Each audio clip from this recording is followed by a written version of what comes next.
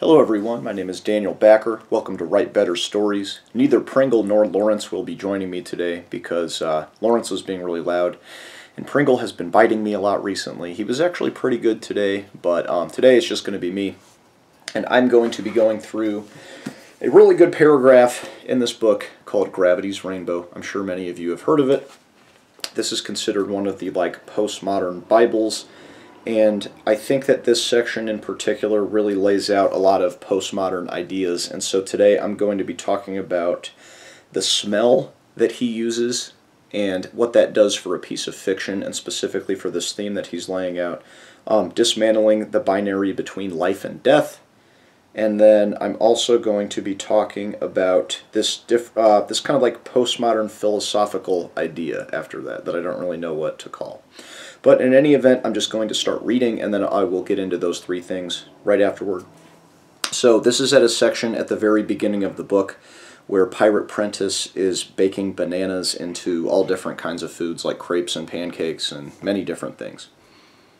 Now there grows among all the rooms, replacing the night's old smoke, alcohol, and sweat, the fragile, musaceous odor of breakfast, flowery, permeating, surprising, more than the color of wintry sunlight, taking over not so much through any brute pungency or volume, as by the high intricacy to the weaving of its molecules, sharing the conjurer's secret by which, though it is not often death is told so clearly to fuck off, the living genetic chains prove even labyrinthine enough to preserve some human face down 10 or 20 generations. So the same assertion through structure allows this war morning's banana fragrance to meander, repossess, prevail. Is there any reason not to open every window and let the kind scent blanket all Chelsea as a spell against falling objects?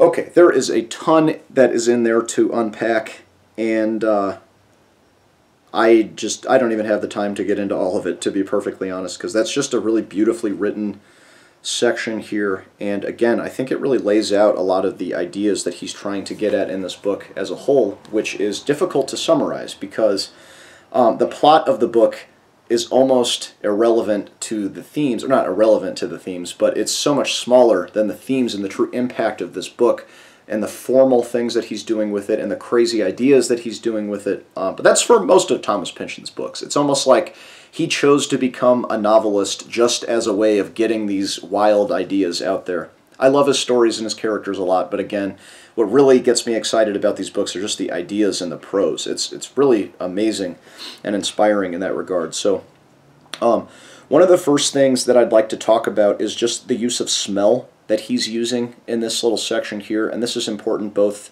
for fiction and for this theme that he's getting at here. And the theme I'll talk about first is pretty much laid out at the beginning of this section of the book, which is also the beginning of the book itself. The little inscription, which is a quote from Werner von Braun: "Nature does not know extinction. All it knows is transformation. Everything science has taught me and continues to teach me strengthens my belief in the continuity of our spiritual existence after death."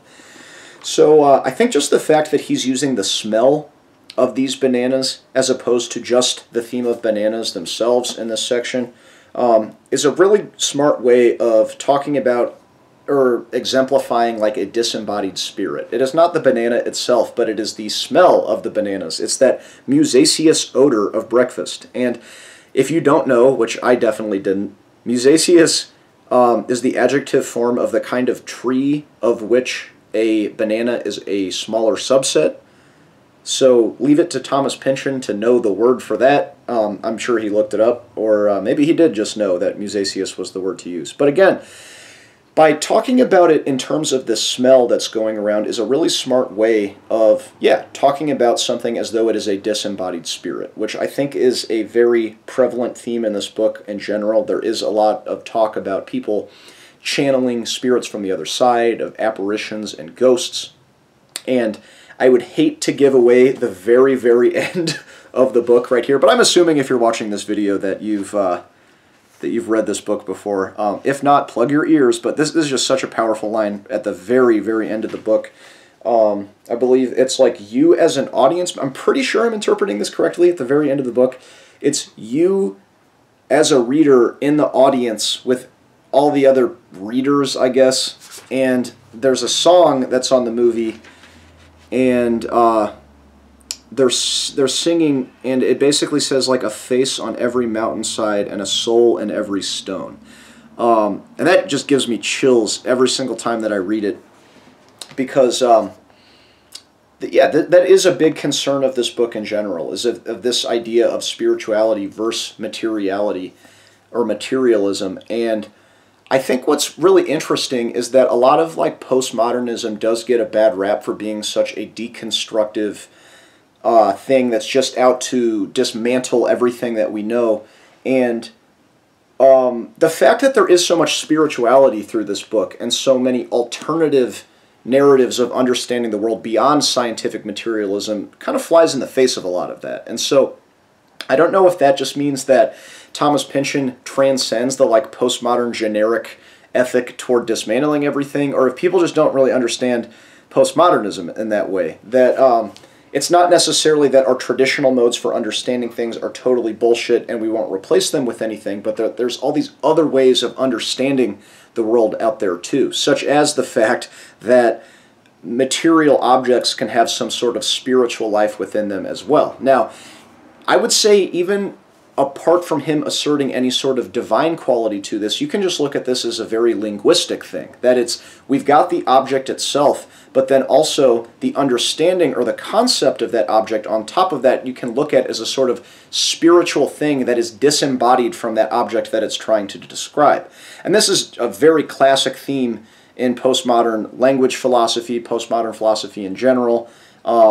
It just screams postmodernism, this separating the concept from the thing that it's talking about. And I'm going to get into that a little bit more after I talk about this next thing, is that to me this entire banana section is him also furthering this point in the book of dismantling the difference between life and death. That this is a classically postmodern theme as well, is to take a binary like life and death and to just say that they're so inextricably linked that they define each other, and so you can't really have it that one is completely separate from the other. And so the backdrop for this sequence in the book is that it is deathly cold in the winter in England, but then these tropical fruits are growing. And so again, I think that this is a very concrete way of demonstrating that theme, that basically within the dead of winter we have this budding tropical life that everybody is getting very excited about. All the like soldiers that are about to eat all of Pirate Prentice's banana pancakes and crepes, and I think they make like banana coffee too, or like banana milk. I don't know. It's all kinds of weird banana stuff. And that's not me just like reading that into this section. He literally equates this idea of bananas to death, that this musaceous odor that's permeating the maisonette that they're staying in, it basically permeates as by the high intricacy to the weaving of its molecules, sharing the conjurer's secret by which, though it is not often death is told so clearly to fuck off, the living genetic chains prove even labyrinthine enough to preserve some human face down 10 or 20 generations.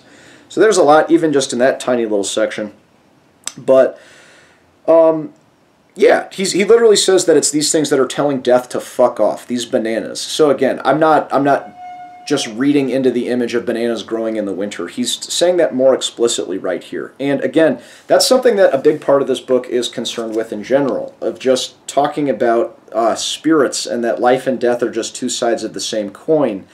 And yeah, I think I've hopefully laid that out well in that regard. But this last part that I really wanted to talk about is what he says, that the living genetic chains prove even labyrinthine enough to preserve some human face down 10 or 20 generations. Oh my lord. That is just too cool. The image that he is building right there is that, one, he's just making a cool comment about how the fact that these individual people are in some way just these material vehicles for this sweeping singular force, this face that is basically going through all of these different people. But then he's also talking about how this disembodied odor of the banana is similar to that. So it is the conjurer's secret that is basically making it so that both the human face and the odor can imbue itself into all sorts of places that you would not under traditionally scientific material understanding assume them to be. Hopefully that made sense. But when I read that line about the human face is down 10 or 20 generations, again, that just was like amazing. And what is so exciting reading like anything by Thomas Pynchon is that he'll just be, you know, just some silly little scene about bananas, and then before you know it, he's making some enormous comment on life and death, and then they just jump right back into the action. So I'm going to try to just leave it at that today. I hope I did a good job of explaining the themes within that, and about how, I said I was going to return to how that is a postmodern thing, and hopefully, you know what, I think I am going to leave it at that today. I think maybe leave it a shorter video, so hope you guys enjoyed that. I don't know if that will help you write better stories, because it's super crazy. Maybe if you're writing a story about postmodernism, you can use that. Specifically talking about smell, this is a frequent note that I get in a lot of the fiction that I write, is that I just don't use smell a lot. I think mostly of like characters and dialogue, but a lot of your craft as a fiction writer is to sort of evoke the sensory aspects of the scene or what your characters might be going through so that they can empathize and engage a little bit more with what you're talking about. So there you go. There's a little half-assed fiction advice right at the end for you. Hope you enjoyed. Write better stories. Goodbye.